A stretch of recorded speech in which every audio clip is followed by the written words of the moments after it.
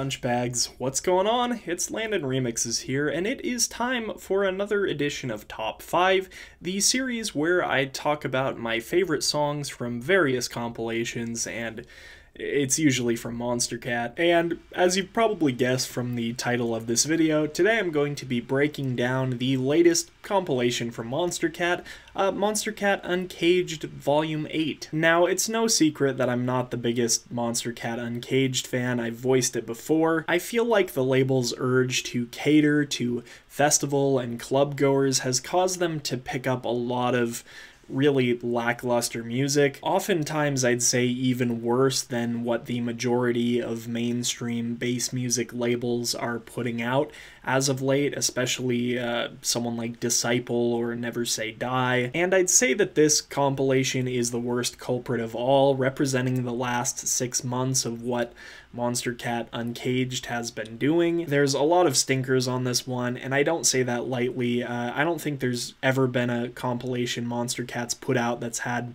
so many songs that I just can't get into or understand why they would even sign to begin with. Beyond, I guess, name recognition, I somewhat understand why they feel like they have to bring on these bigger name DJs and producers to, I guess, sell tickets and get more people on board with the Monstercat brand. But at the same time, this album also makes me yearn for the days that Monstercat was all about finding talented up-and-comers and putting them in the limelight, giving them a family. In addition to that, my new least favorite song in the entire Monstercat catalog can be found on this album, and I guess I'll let you guys debate in the comment section on what exactly that song is. Overall, though, a lot of disappointments here. I mean, a tenth of the album is taken up by Reaper Productions, and the only one that I actually liked was Shouldn't. Didn't really care for either of Habstract's tunes on this album,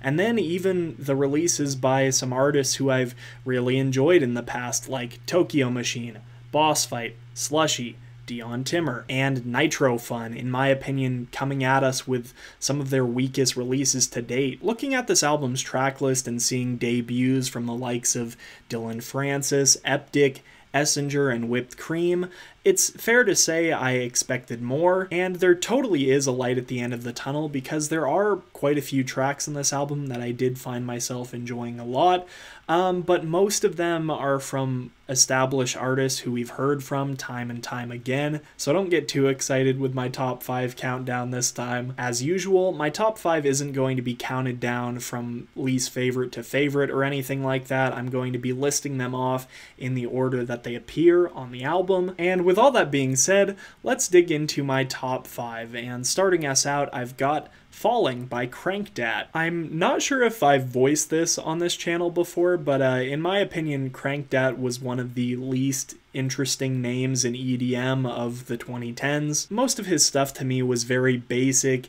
cheesy melodies paired with very flat and lifeless production, and his Monstercat stuff wasn't really looking all that much better, with Wobble being among some of my least favorite releases in the Monstercat catalog, and I guess I liked Kneel Before Me somewhat. I think I more liked it for Asking Alexandria, though, because I didn't care for the drops really much at all. However, I feel like in recent months, Crankdat has really flipped his fate in my eyes with some serious improvements. His productions are more detailed, his mixdowns are significantly more clean, and I feel like overall the ideas he's bringing forward are much more interesting to me, and I feel like Falling is an excellent example of that. Jumping between power-packed melodies and harsh mechanical growls in the drops,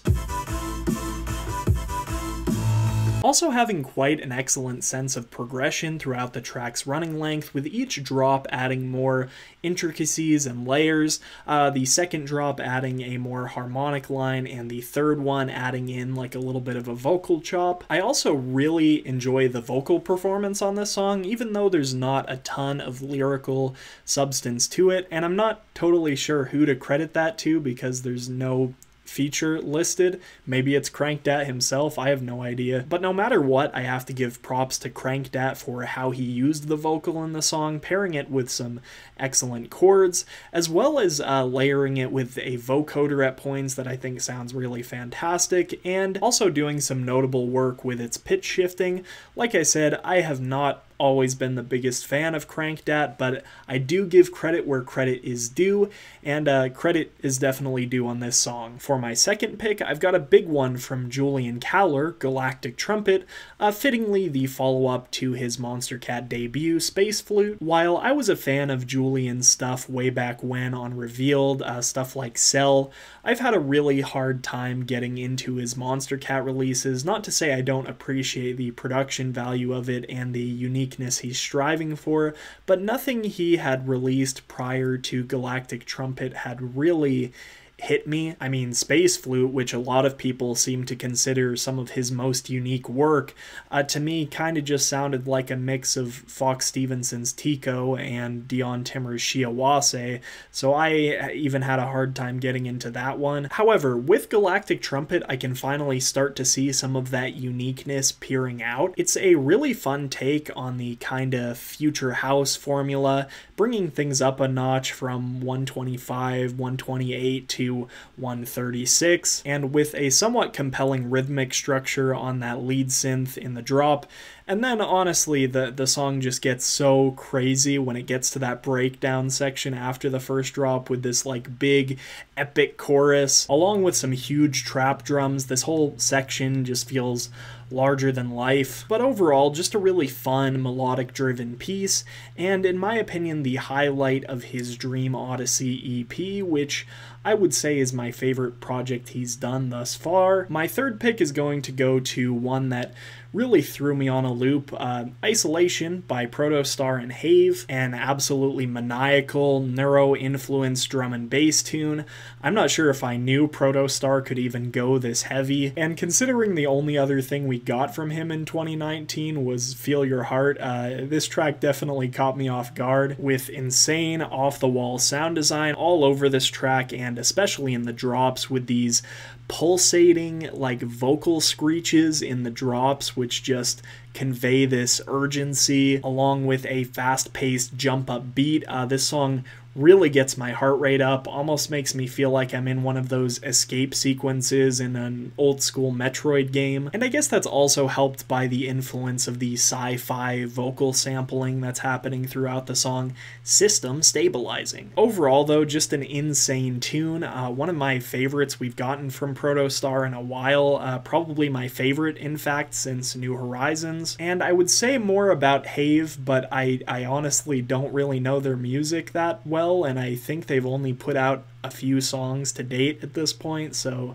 hopefully I'll get to talk about them more in the future. If they can keep up the quality with songs like this, I definitely like to continue following them. My fourth pick is going to be Justin O with Don't Bring Me Down, a song that in my opinion sees Justin really hitting the pinnacle of his bro step sound thus far. When he initially announced this track and said it was basically going to be ADHD, She's a Killer on steroids, I was honestly kind of worried about it, considering I feel like a lot of his Monstercat releases have been following in a very similar formula to that song, especially Loving Her, Loving You. And even though I don't feel like that description is completely accurate, I do think that Don't Bring Me Down is probably the best iteration we're going to get of that She's a Killer formula. Justin's standard arpeggiator being replaced with some high-pitched chording, and the whole first drop is absolutely lethal. Honestly, so intricately produced compared to a lot of the stuff we've gotten from Justin in the past, and I've generally liked his music. The second drop also taking listeners on a loop, with the first half being more growl-oriented, almost sounds like something I'd hear on a Never Say Die release track, and then going into like that more Kismet, AT-Aliens type sound with like the super high-pitched elements, a little bit more minimalistic but still feeling absolutely absolutely huge in the process.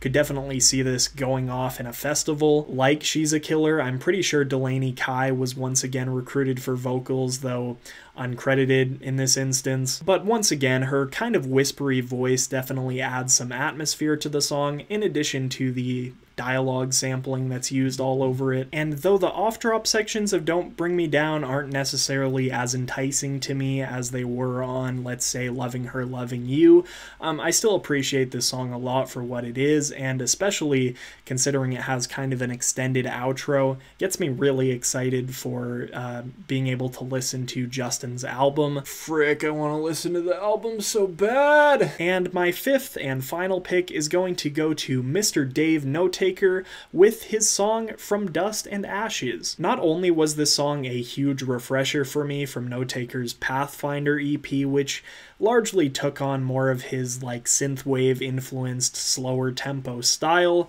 but it's just a fantastically produced progressive house song in general. One of my absolute favorites that the genre had to offer in 2019. It's an excellent example that you can take a melody and repeat it without it getting stale or uninteresting, and there's really not much more I can say about the song. I guess I'd say that it really takes a master producer for me to not absolutely hate a single melody just being repeated over and over again, but Notaker pulled it off. I also feel like this is really his best work in the genre, though I did quite like So Much Love. I feel like it does an excellent job kind of in capturing that mystery that Dave introduced on the Genesis EP and putting it in a progressive house context. At nearly 6 minutes long, it's definitely not for those with a short attention span, but if you can sit down and fully immerse yourself in this song's world, I would definitely suggest you do. And that is all I have for today's video. As always, if you want to listen to the album for yourselves, if you haven't yet, I'm going to have the stream link down in the description below. And if you'd like to, definitely let me know what your 5 favorite songs from this compilation were. You don't have to give me your opinions on my opinions. If you're new to the channel and want to see more content like this, make sure to consider hitting the subscribe button. And if you enjoyed the video, leave me a like. Anyway, I'm Landon Remixes, and I'll see you guys next time. Peace.